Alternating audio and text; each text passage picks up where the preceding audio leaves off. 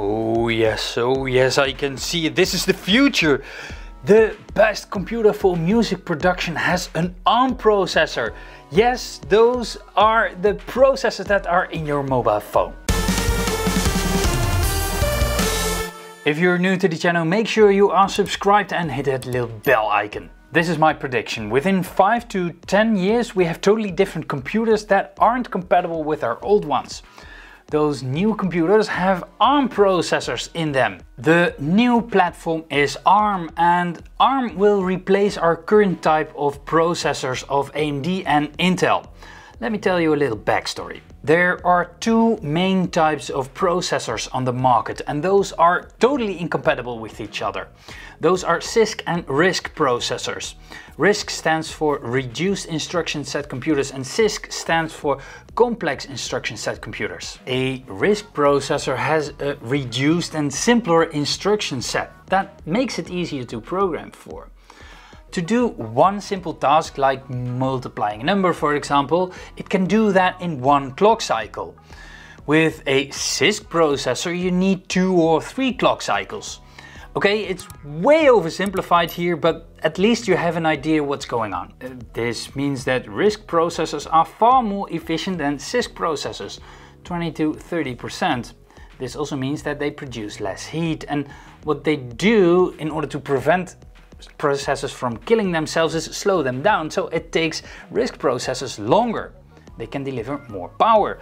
For mobile phones, for example, that's ideal, but also for heavy-duty applications like music production. Computers for music production can be a complicated matter, so I wrote a special chapter about it in my free ebook.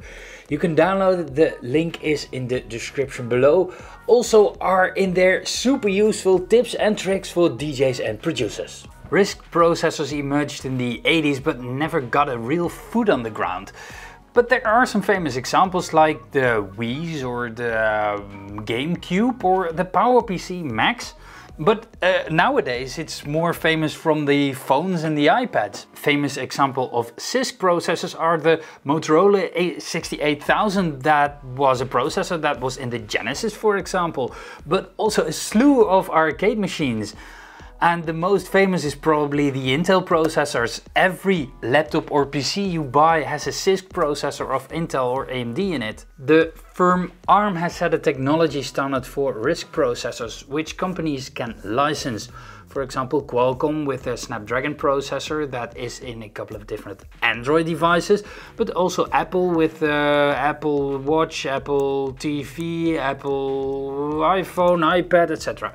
If the main advantages of ARM are more energy efficiency, more speed and less heat production, why aren't we using this already in our computers? Well, that's a good question. I think that the problem is software compatibility. Software that runs on one platform will not run on the other, and vice versa.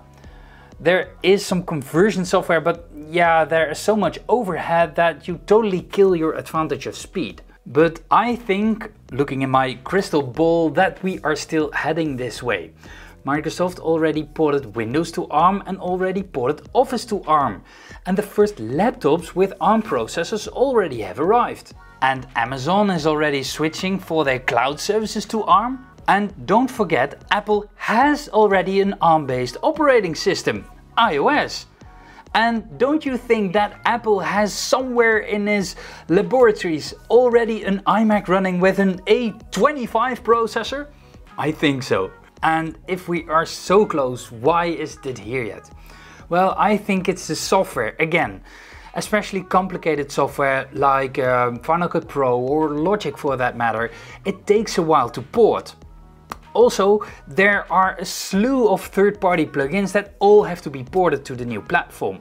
I think it won't take long. I think, well, mainstream PCs 5 to 10 years, and Apple, I think even within 3 years. But DAW software makers do not have the reputation that they use the latest technologies. So I think it will take a while before us music producers can enjoy the technologies of ARM. I think it will take at least a minimum of 5 years. So much exciting stuff ahead. Is ARM the next best thing for music production? Let me know in the comments below.